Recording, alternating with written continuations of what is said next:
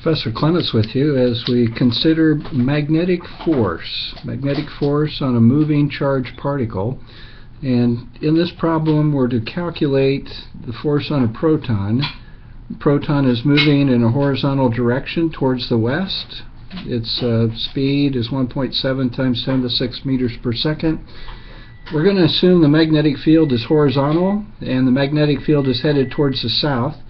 The strength of the magnetic field is 0.07 teslas. There's two parts to calculating this answer. One part is the strength of the force. For the size of the force, we use F equals Q, the charge, times the velocity, actually just the speed number, times the strength of the magnetic field, and times the sine of the angle in between the velocity vector and the magnetic field vector. So this will give us the strength of the magnetic force, the charge, the velocity in meters per second, the magnetic field in teslas, and then we have to account for a factor, the sine of the angle. Theta is the angle between the velocity vector and the magnetic field vector. For the direction, we will use the right-hand rule. The right-hand rule I prefer is to start with my fingers in the direction of the velocity, the first vector, rotate my wrist until I can easily turn my fingers to point in the direction of the second vector, and then my thumb will show the direction of force on a positive particle.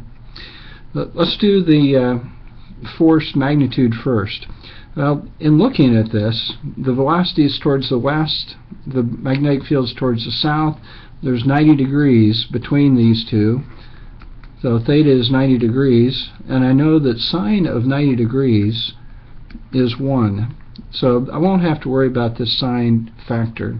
So let's calculate the strength of the force. We're dealing with a proton, so we have 1.6 times 10 to the minus 19 coulombs. That's the charge on a proton. We're told the speed of this proton, 1.7 10 to the 6th meters per second.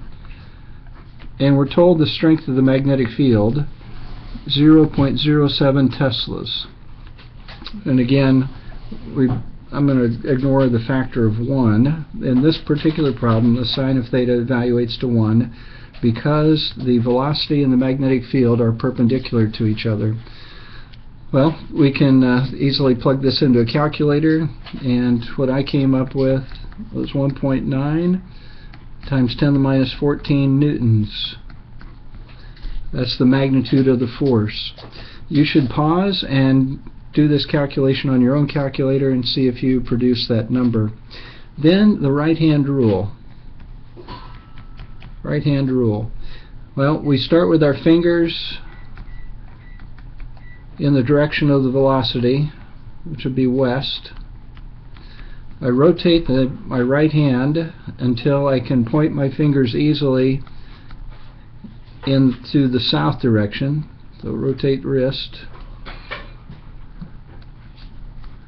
And what I find is my thumb is pointed upwards, my thumb being perpendicular to my fingers.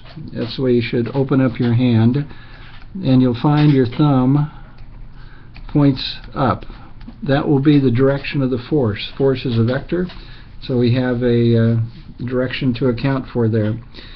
So, sort of related question, what if the magnetic field vector, again, was 0.07 teslas, and it's directed to the west instead of south? How does that change the analysis for this problem? Magnetic field is 0.07 teslas directed towards the west. Well, as I inspect things here, if I make another drawing, here's our proton. The velocity vector is still to the west. The magnetic field vector is to the west.